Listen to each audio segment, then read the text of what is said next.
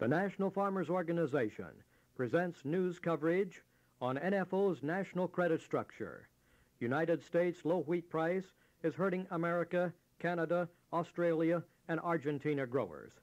A look at the world wheat prices and what's new, including understanding parity, increased costs, why should farmers be second-class citizens, and farmers' responsibility. For more on these news stories, we now go to NFO News analyst Phil Allen. We've always said that credit is not what we needed. What we needed was price, and that I wholeheartedly agree with and say tonight. But I want to see us come out of this convention with a credit structure system to protect every farmer that's a member of the NFO in this nation, whatever state he might be in. That was Orrin Lee Staley, president of the NFO, as he spoke at the National Convention at Omaha. The credit crisis facing farmers and ranchers was called to the attention of President Carter and Secretary of Agriculture Berglund last summer. Governor Exon of Nebraska had reported that in 12 states that form the heartland of America, about one-fourth of all the farmers and ranchers would have to refinance or dispose of farm assets in order to meet payments. That's because prices were too low. Well, they stayed too low. And a Kansas University economist, Roy Laird, was quoted in the business magazine U.S. News and World Report that at least a third and possibly half the farmers in the whole country faced refinancing or bankruptcy. Secretary of Agriculture Berglund was aware of the problem and spoke about it at the NFO National Convention. He welcomed President Staley's blueprint for credit committees in the NFO. I have just recently issued a ruling down through the FHA. I said, stop all foreclosure actions. I don't want anybody chased out this winter.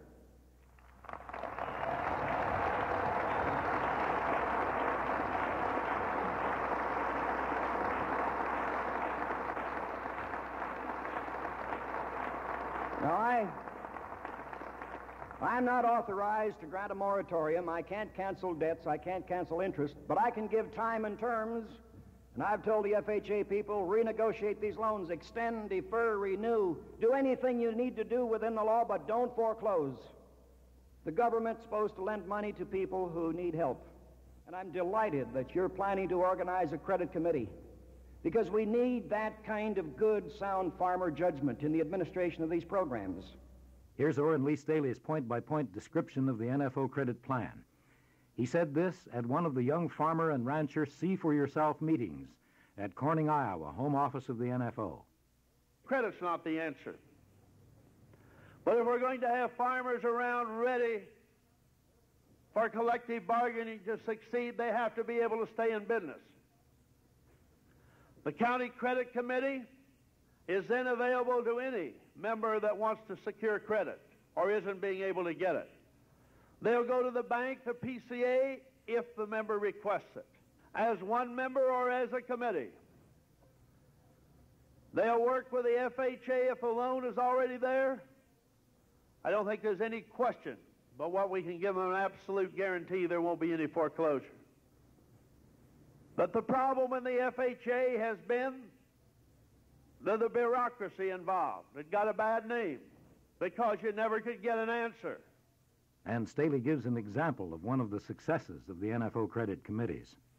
In Nebraska, we got the call the other day, the bank cut off 22 farmers. 3 of them were NFO members. They went into FHA, made the application, they said it'd be no use.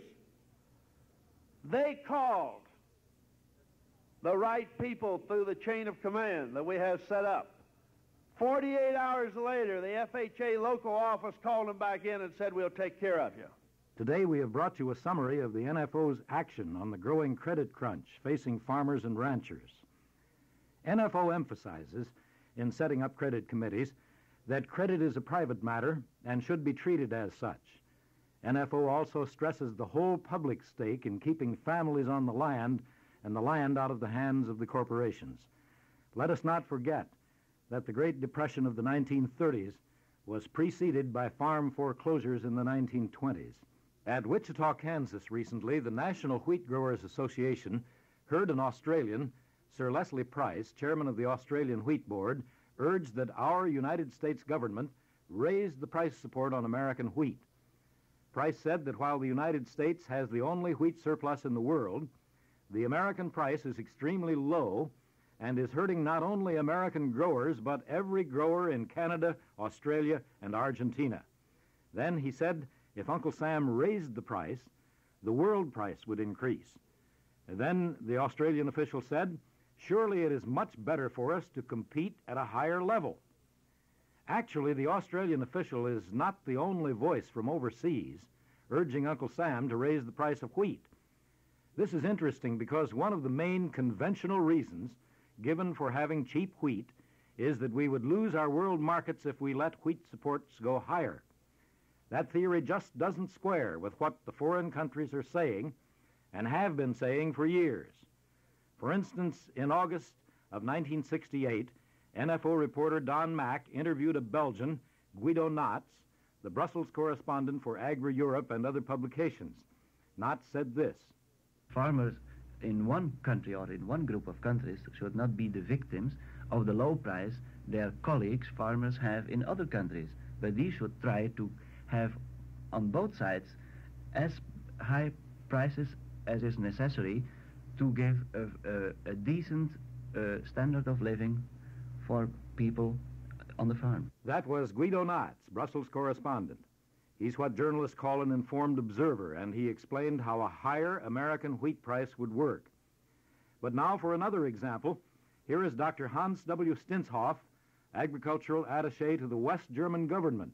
He discussed the same point in an interview with NFO News last summer in June of 1977. Our grain prices are roughly spoken about 70-80% higher than yours, but dairy products are only slightly higher in price than yours, and there are a lot of similar differences. But I repeat this, we have to protect our farmers as you do yours, and since our farmers are much smaller and the general income level in Germany is similar to your general income level, we have to give our farmers higher prices so they can make their profits. That was Dr. Hans W. Stinshoff, agricultural attaché to the West German government. Both he and the Belgian Guido Natz said that their grain prices are higher than ours. So the question comes into sharper focus. Why would our government have a cheap grain policy on the excuse that we would lose our world markets if foreign spokesmen, both in the trade and in their governments, consistently say it would be helpful if we would stabilize our grain prices and even charge more? Robert G. Lewis, writing in the Farmers Union marketing letter last October, quoted our USDA as saying we don't raise our wheat prices because foreign governments have not agreed to follow the United States lead. Then Lewis said this, quote, "We have checked confidentially with both farm organizations and government officials in Canada, Australia, and Argentina, the main other exporters, and they declare convincingly that the U.S. government never asked or offered any such thing. They said they'd be glad to raise their price, but obviously can't do it on their own if the U.S. keeps the loan rate down." Perhaps the Australian official put it best when he addressed the Wheat Growers Association at Wichita. He said it would be better for wheat growers in all these countries if we competed at a higher price level. Our Department of Agriculture should do so. The chairman of the Australian Wheat Board, Sir Leslie Price, recently urged the United States to raise our wheat prices so that other wheat exporting nations could compete at a higher level. He said this would be more fair to the wheat farmers in the various countries. The Australian official is only one in a long line of informed people, both in and out of these governments overseas, who have been giving us this advice. We recently cited a Belgian journalist and a West German agricultural attaché who made the same point, and then told us how much higher their wheat prices are than ours. But this isn't just a random sampling of foreign prices.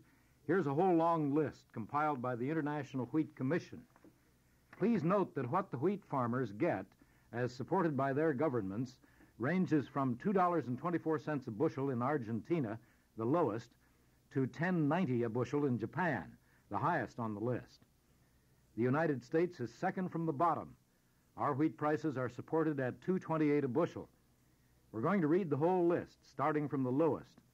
Argentina, $2.24, United States, $2.28, Australia, $2.59, Pakistan, $2.72, New Zealand, $2.90, Canada, $2.95, United Kingdom, $3.10, India, $3.19, Egypt, $3.21, Ireland, $3.65, Syria, $3.71, South Africa, $3.72, Morocco, $3.82, France, $4.04, Italy, $4.09, Tunisia, $4.11, Greece, $4.21, Denmark gets $4.29 a bushel, Portugal, $4.42, Turkey, $4.46, Belgium, $4.50, Luxembourg, $4.50, Netherlands, $4.53, Spain, $4.63, Austria, $4.74, Sweden, $4.79, Israel, $4.84, West Germany, $4.97, and Brazil, $5.28 a bushel, Finland, $5.81, Korea, $6.49, Norway, $7.72, Switzerland, $10.51, and Japan, the highest, at $10.90 a bushel for wheat. We simply don't have to maintain such a low price. As some people argue, they say we might lose our world markets. Not so, because the United States is the residual supplier. That means we still have wheat to export normally after the other suppliers have sold all their exportable wheat. We still have some, so therefore we can name the price. It's like the Arabs and the oil. They can name the price of petroleum in the world, and they do. Harry Truman believed in high parity for agriculture, and during his administration, farmers realized 107 on the parity scale, partly due to the Korean War, and mostly because Truman, his administration, supported farm commodities at 90% of parity. But parity slipped steadily from one presidential administration to the other until now, farmers at around 65% of parity.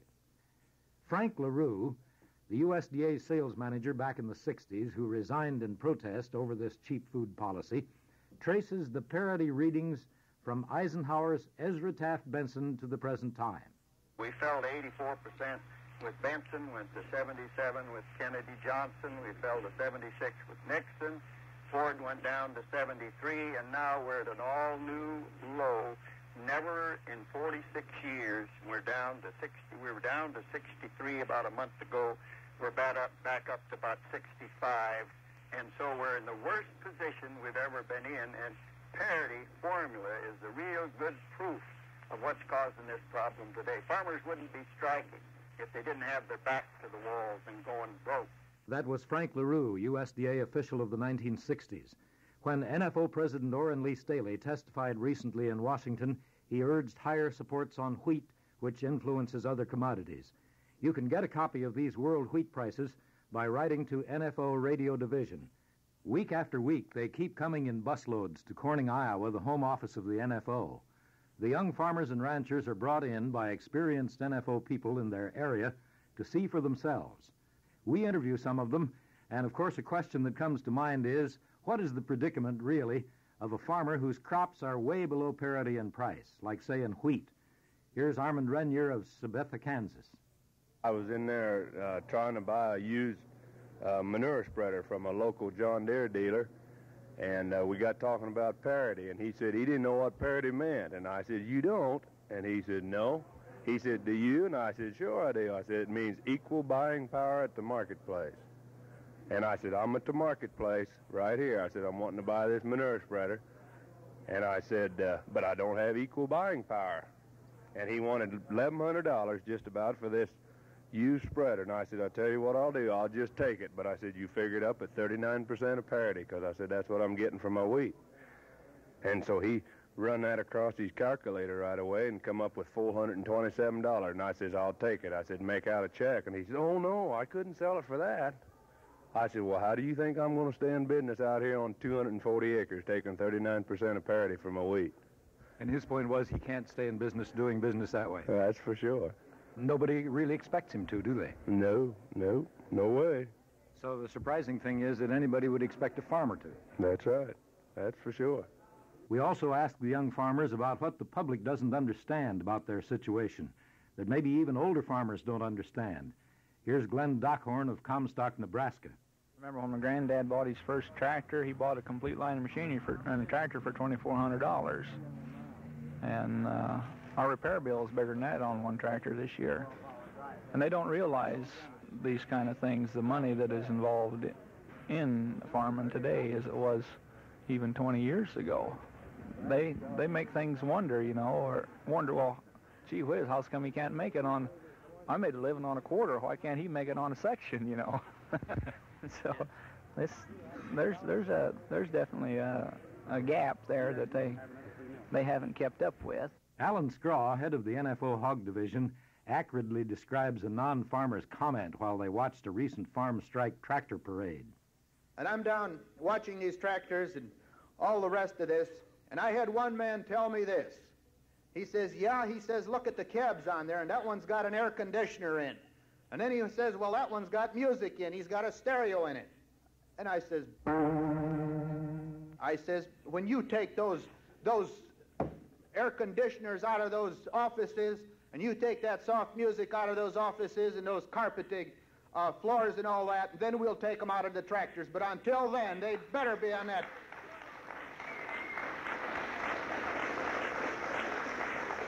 Because, boys, the bottom line is profit. And there is no reason that because we run a tractor over here across this land that we shouldn't make a profit. Absolutely none. And that's why I say 1978 is the year to put 15,000 people together in price hogs. One of the experienced NFO leaders who brings in groups of young people to see the NFO is Glenn Utley of Indiana, member of the National Board. The time is now to organize, and the farmer not only has the right to organize and price his commodity, morally, he is wrong if he does not put a just price, a cost of production plus a reasonable profit on that food, because that is the freedom of this country, and if he doesn't price it and stay in business, he is going to be one of the guilty ones of turning this over to the corporation. We've brought you conversations with some NFO leaders and with the young farmers and ranchers visiting NFO home office. Phil Allen for NFO News. And that for today is something to think about.